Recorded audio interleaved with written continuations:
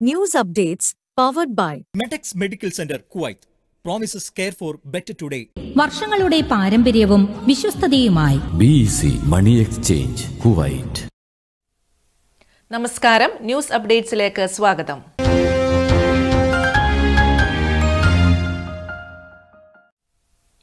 യുദ്ധക്കെടുതിയിൽ ദുരിതമനുഭവിക്കുന്ന പലസ്തീൻ ജനതയ്ക്ക് കൈത്താങ്ങുമായി കുവൈറ്റ് കേരള മുസ്ലിം അസോസിയേഷൻ.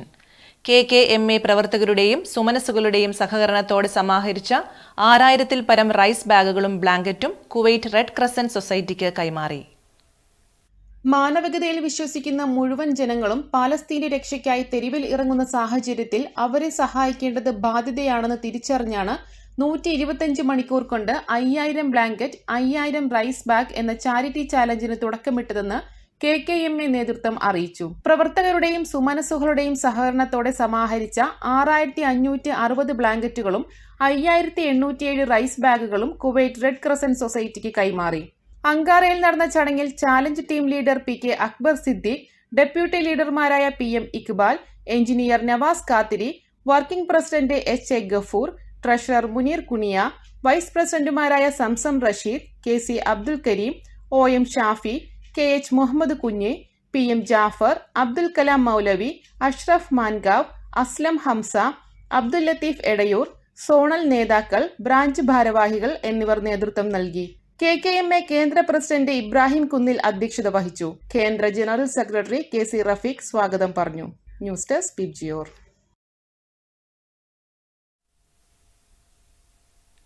പ്രകാശം പരത്തി അരനൂറ്റാണ്ട് എന്ന തലക്കെട്ടിൽ കേരള ഇസ്ലാമിക് ഗ്രൂപ്പ് കഴിഞ്ഞ ഒരു വർഷമായി സംഘടിപ്പിച്ചു വന്ന ഗോൾഡൻ ജൂബിലി പരിപാടികൾക്ക് വെള്ളിയാഴ്ച സമാപനമാകും. നവംബർ 17 വൈകുന്നേരം 5:30 അബ്ബാസിയ ഇന്ത്യൻ സെൻട്രൽ സ്കൂൾ ഓപ്പൺ ഗ്രൗണ്ടിൽ നടക്കുന്ന സമാപന സമ്മേളനം Kuwait ഔക്കാഫ് under secretary Muhammad Nasar അൽ മുത്തൈരി ഉദ്ഘാടനം ചെയ്യും. സംസ്ഥാന വഖഫ് ബോർഡ് മുൻ ചെയർമാൻ റഷീദ് അലി ശിഹാബ് തങ്ങൾ, ജമാഅത്തെ ഇസ്ലാമി കേരള അമീർ P മുജീബ് റഹ്മാൻ, എഴുത്തുകാരനും ചിന്തകനുമായ KEN, media one editor Pramod Raman തുടങ്ങിയ പ്രമുഖർ സമാപന സമ്മേളനത്തിൽ പങ്കെടുക്കുമെന്ന് KIG ഭാരവാഹികൾ വാർത്താ സമ്മേളനത്തിൽ അറിയിച്ചു. കൂടാതെ ദീർഘകാലം KIGക്ക് നേതൃത്വം നൽകിയ പഴയ KIG പ്രസിഡന്റുമാരായ PK Jamal Sahib, KA Zubair Sahib എന്നിവർ ഈ ഗോൾഡൻ ജൂബിലി സമാപന സമ്മേളനത്തിൽ പങ്കെടുക്കാൻ വേണ്ടി ഇവിടെ എത്തുന്നുണ്ട്.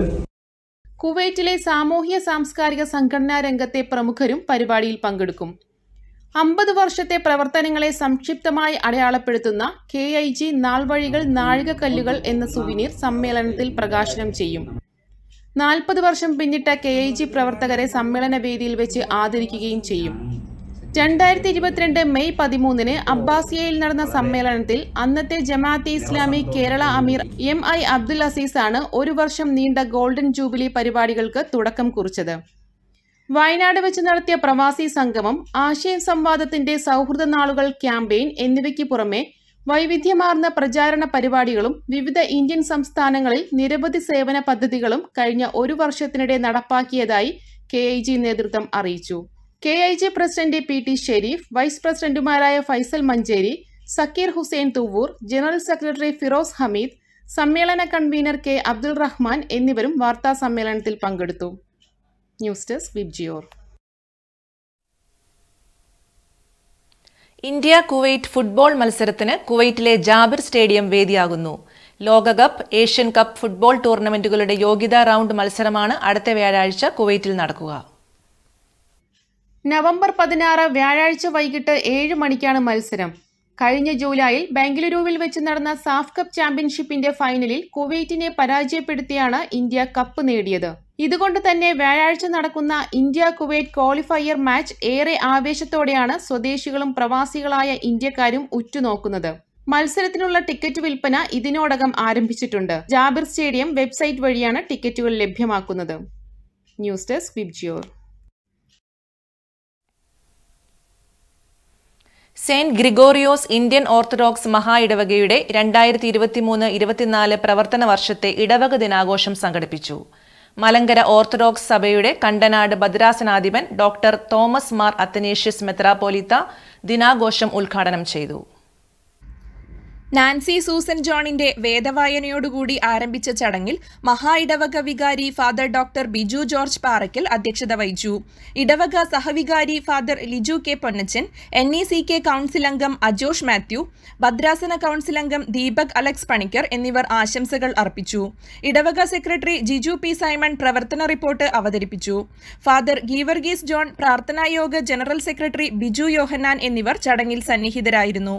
ഇടവക ദിനത്തോടനുബന്ധിച്ച് 55 വയസ്സ് തികഞ്ഞ സീനിയർ ഇടവക അംഗങ്ങളെ ചടങ്ങിൽ പൊന്നാടയണിയിച്ച് ആദരിച്ചു. 25 വർഷം ഇടവക അംഗത്വം പൂർത്തിയാക്കിയവർക്കും കഴിഞ്ഞ അധ്യയന വർഷം 10-12 ക്ലാസുകളിൽ മികച്ച വിജയം കരസ്ഥമാക്കിയ കുട്ടികൾക്കും മെമന്റോ നൽകി. ഇടവക ട്രസ്റ്റി ജോജി പി ജോൺ സ്വാഗതവും സെക്രട്ടറി ജിജു പി സൈമൺ നന്ദിയും പറഞ്ഞു. News desk VIBGYOR. Kuwait saint Stephen's ദേവാലയത്തിൽ കൊയ്ത്തു പെരുന്നാൾ ആചരിച്ചു. ആഘോഷ പരിപാടികൾ ഒഴിവാക്കിയായിരുന്നു ഈ വർഷത്തെ ഹാർവസ്റ്റ് ചടങ്ങുകൾ ഒരുക്കിയത്. നവംബർ 10 വെള്ളിയാഴ്ച രാവിലെ വിശുദ്ധ കുർബാനയ്ക്ക് ശേഷം ഉൽപ്പത്തി പുസ്തകത്തിലെ ദൈവസ്വരൂപനായ മനുഷ്യൻ എന്ന വിഷയത്തെ ആസ്പദമാക്കി നടന്ന ഫാമിലി ക്ലാസിന് കണ്ടനാട് വെസ്റ്റ് ഭദ്രാസനത്തിലെ ഫാദർ ജോമോൻ ചെറിയാൻ നേതൃത്വം നൽകി. ഇടവക വികാരിയുടെ നിർദ്ദേശമനുസരിച്ച് എല്ലാ ദിവസവും വായിക്കുന്ന വേദഭാഗത്തിൽ നിന്നും ദിവസവും രാവിലെയും വൈകിട്ടും ഓരോ വചനം വീതം എഴുതി വികാരിക്ക് സമർപ്പിച്ച സൺഡേ സ്കൂൾ കുഞ്ഞുങ്ങൾക്ക് പ്രോത്സാഹന സമ്മാനങ്ങൾ നൽകി. ഹാർവെസ്റ്റ് കൂപ്പൺ വിജയികൾക്കുള്ള സമ്മാനങ്ങളും ചടങ്ങിൽ വെച്ച് വിതരണം ചെയ്തു. ഇടവക വികാരി ഫാദർ ജോൺ ജേക്കബ് അധ്യക്ഷത വഹിച്ചു. ഇടവക സെക്രട്ടറി മിനു വർഗീസ് കൊയ്ത്തു പെരുന്നാളിന്റെ വിജയത്തിനായി പ്രവർത്തിച്ചവർക്ക് നന്ദി അറിയിച്ചു. News desk VIBGYOR. ശിശുദിനത്തോടനുബന്ധിച്ച് കുവൈറ്റിലെ ഇന്ത്യൻ സ്കൂൾ കുട്ടികൾക്കായി കലാ ആർട്ട് സംഘടിപ്പിച്ച നിറം 2023 ചിത്രരചനാ മത്സരത്തിൽ 3368 കുട്ടികൾ പങ്കെടുത്തു. കുവൈറ്റ് സർക്കാർ ഈ അടുത്തിടെ കൊണ്ടുവന്ന ചില നിയന്ത്രണങ്ങളുടെ പശ്ചാത്തലത്തിൽ ഓൺലൈൻ വഴിയായിരുന്നു ഈ വർഷത്തെ ചിത്രരചനാ മത്സരം നടത്തിയത്. പ്രഥമ ഇന്ത്യൻ പ്രധാനമന്ത്രി പണ്ഡിറ്റ് ജവഹർലാൽ നെഹ്റുവിന്റെ 134ാം ജന്മദിനത്തോടനുബന്ധിച്ച് അമേരിക്കൻ ടൂറിസ്റ്ററുമായി സഹകരിച്ചാണ് കലാ ആർട്ട് പരിപാടി സംഘടിപ്പിച്ചത്. 2005 മുതൽ സംഘടിപ്പിച്ചു വരുന്ന മത്സരത്തിന്റെ 19ാം എഡിഷനാണ് കഴിഞ്ഞ ദിവസം നടന്നത്. ഡ്രോയിങ്ങിലും പെയിന്റിങ്ങിലുമായി 4 ഗ്രൂപ്പുകളിലായാണ് മത്സരം നടന്നത്. 7ാം ക്ലാസ് മുതൽ 12ാം ക്ലാസ് വരെയുള്ള കുട്ടികൾക്കായി ക്ലേ സ്കൾപ്ചർ മത്സരവും ഉണ്ടായിരുന്നു. ശിശുദിനത്തിന്റെ ഭാഗമായി 1ാം സമ്മാനം നേടുന്നവർക്ക് സ്വർണ്ണ നാണയം സമ്മാനമായി പ്രഖ്യാപിച്ചിട്ടുണ്ട്. 2ഉം 3ഉം സമ്മാനങ്ങൾക്ക് പുറമെ 75 പേർക്ക് മെറിറ്റ് പ്രൈസും 10% പേർക്ക് പ്രോത്സാഹന സമ്മാനവും നൽകുന്നതാണ്. കൂടാതെ എല്ലാ മത്സരാർത്ഥികൾക്കും പാർട്ടിസിപ്പേഷൻ സർട്ടിഫിക്കറ്റും നൽകുന്നുണ്ട്. റിസൾട്ട് ഡിസംബർ 1 പ്രഖ്യാപിക്കുമെന്ന് സംഘാടകർ അറിയിച്ചു. News desk VIBGYOR. ഇതോടെ ഇന്നത്തെ ന്യൂസ് അപ്ഡേറ്റ്സ് ഇവിടെ പൂർണ്ണമാവുന്നു.